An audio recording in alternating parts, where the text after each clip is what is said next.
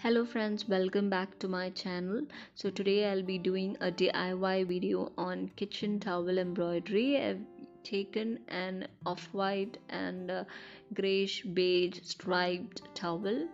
So first of all, I've taken a measuring tape and I've given a 3-inch intervals or gaps between all the different embroidery that I'm gonna do.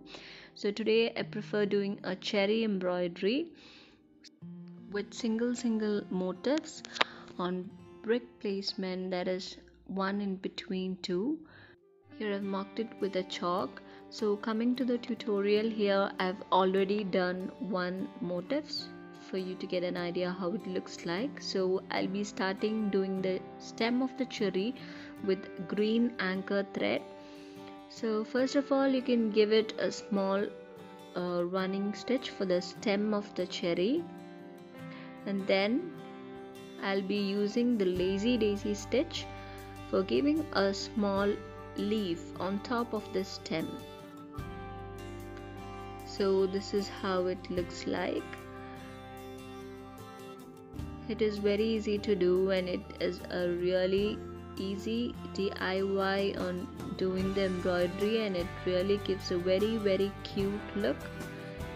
You can do it for your decor, small decors that you wish to do. So this is how we do a lazy daisy stitch, and then I'll be doing a small stem, 2 stems for the cherry. I'll be giving a very small gap for the cherry stem. So this is how it will be looking like. The next main part is doing the cherry with the French knot. So for that I'll be taking a reddish maroon color anchor thread for doing the cherry.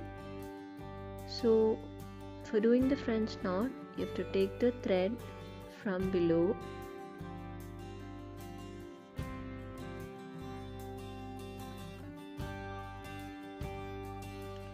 pull the thread tightly,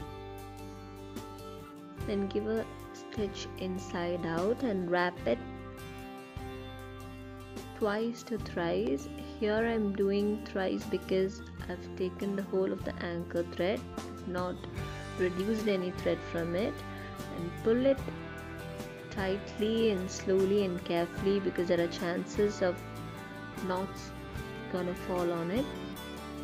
So just pull it tightly and thread it back downwards,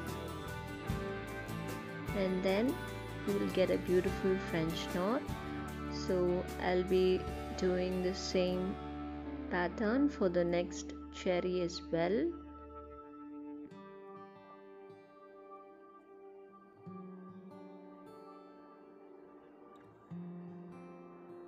So here I've already done 2 motifs and I have to do the rest. I have first of all done all the green stems and I've finished it with the green thread, as you can see, and now moving on to the red, and it's so beautiful. I've already finished doing the red ones as well.